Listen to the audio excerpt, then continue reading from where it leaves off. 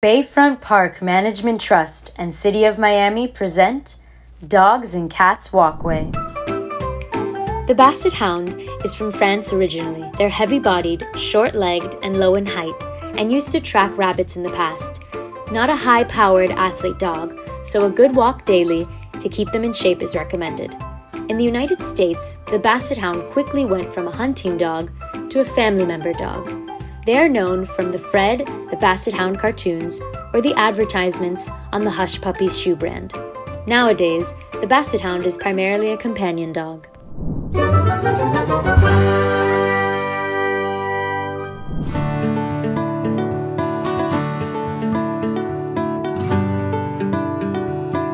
My name is Dania Sierra. I was born in Havana, Cuba in 1962. We came to this country, I had just turned 4 years old. So basically, I'm more Cuban American.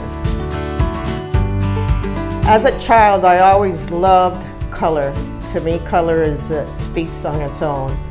And as I grew older, I was always encouraged, and I found my grounding, my peace when I was most at peace when I was painting. I work a lot with emotions. My subject matter evolves around emotions, daily emotions, basically figurative. I also have a lot of subject matter in the animal kingdom. I would say it's expressionist and a little bit of cubism at the same time, and the cubism comes in being a graphic designer. I have a lot of elements of graphic design within my fine art. I love animals, and especially dogs. I think this project of the Dogs and Cat Walkway is going to bring so much joy to so many people here in the community.